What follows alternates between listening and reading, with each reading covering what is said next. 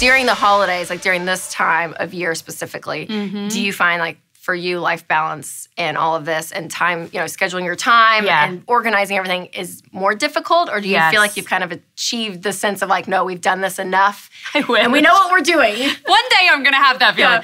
No, I think it gets more complicated, especially with kids. Yes. We have, more things with school or with ballet. And, I have to every year kind of evaluate what we have going on, what we're going to say yes to, what we're going to say no to, what memories our family wants to make together.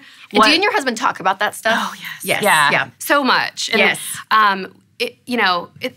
It's just great that he's so helpful and we're such a team. Yes. And we tackle it all together and we agree on what the priority is, It's good. And so this time of year I think is especially hard, but it just requires a little more discipline and saying, we're going to say no to this and yes to this and kind of make it all happen without stressing ourselves out along the way. That's so good. So with all that, because there are so many directions and so many friends parties and family and it's all, you're going to have to say no, right? Yes. Like we all have to learn to say no at some point. Right. So what's like the best way to do that? When you look to say like, okay, here's are my priorities, right? Yeah. I took my time, I budgeted it. This is what we're doing as a family.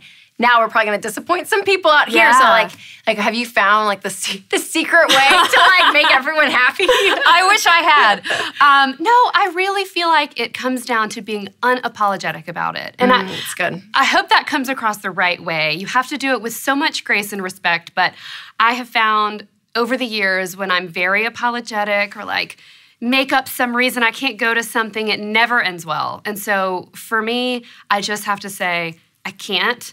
I have a lot of things going on, and thank you. I'd love to be invited next time, but I can't right now. Yes. And I also think you can also say, I can't in this season. Like, oh, that's good, yeah. I have twin 3-year-olds and a 7-year-old. We are so busy, and in this season, I have said many times, I can't. Thank you so much, I can't. This season of life is just a little hectic. Yes, and people seem to be really understanding, I think, when you explain that life's just a little crazy, because they're feeling the same way. Right, totally. They're in the same boat. Yeah. I think that's so good. And I think that just the idea of like, you can't please everyone. You can't. And it is hard. Yeah. Because the holidays, right? Everyone wants the memories and may want them with you, right? And they're like, come this way and be a part of everything. But, but finding the things and prioritizing your family.